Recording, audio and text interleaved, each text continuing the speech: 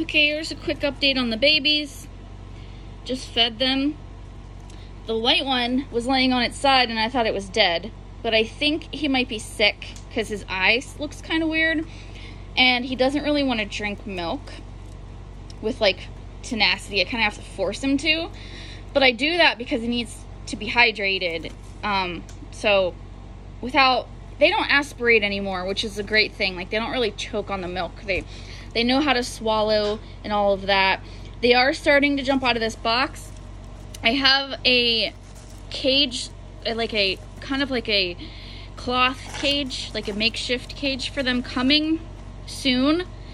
But until then, they have to stay in the box. So when I'm not using my tub, they stay in the tub, and sometimes I find them outside the tub, and I do try to close these flaps on this box, but they push it open. So anyways, I just fed them, and this food just came in the mail. This is by Oxbow. It's known for their high quality rabbit products. So they have some food here. I'm going to refill this water dish, and I bought, I was gonna do a video, like a haul, but I don't have the time. I bought this. This is like a 6-pack of rabbit toys, if you will. And I threw some in here just to maybe give them something to chew on, maybe if they feel the need. They are starting to chew on a hay, which is good. This is all hay. They do seem to all pee in one corner, which is also good. I do want to start litter box training them. I bought them a litter box and the litter to go with it so that the future owners, you know, get a head start. Oh, see, look at that. He's already chewing on that. That's awesome. I'm optimistic about at least one of them surviving.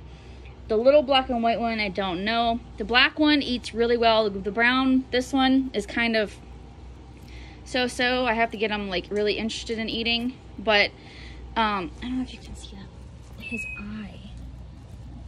But he's got milk all over him because he didn't want to eat. And his eye just looks puffy to me. I don't know. But that's the update on the rabbits. And hopefully, you know, we can get over this whole weaning hump. Which they're not ready to be weaned. But I need to start introducing them to other things because they cannot rely solely on milk. At this point in their lives, if they were wild rabbits, they would almost be old enough to leave the nest, but because they're domestic rabbits, they need a little extra time. So they're getting there slowly but surely. I'm gonna continue offering them milk until I know that they're drinking out of a water dish, or, you know, I know they're getting hydrated. Does that make sense? That doesn't make any sense. I'm gonna continue offering them milk until they're at least about 5 to 6 weeks old. How about that? Okay, thanks for watching, and I'll let you guys know what happens with these guys. Bye.